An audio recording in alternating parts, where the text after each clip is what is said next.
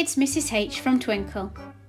We have lots of ebooks on our Twinkl website, many which look at phonics and literacy. The 3 Billy Goats Gruff looks at Phase 1 phonics, more specifically using body percussion.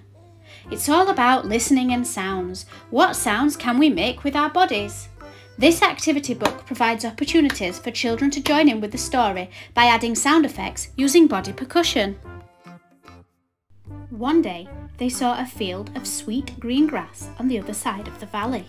They decided to go there. Can you make the sound of the grass blowing in the wind by rubbing your hands together? There was only one bridge to cross the river, and underneath there lived a terrible grumpy troll.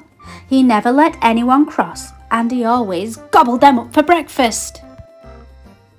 Can you stamp your feet like the grumpy troll? Encourage children to explore every part of their body. What different sounds can they make? Can they listen to each other's sounds? It's so important to practice listening. You could download these sound sequencing cards and encourage children to make their own sound sequence using body percussion. You could extend their learning by looking at sequencing cards. Can children put the story in the right order, or can they make up a different ending?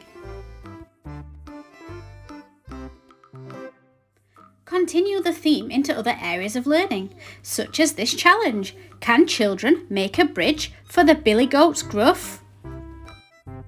Or you could download some of our 3 Billy Goats Gruff colouring sheets. Hope that was helpful. See you next time.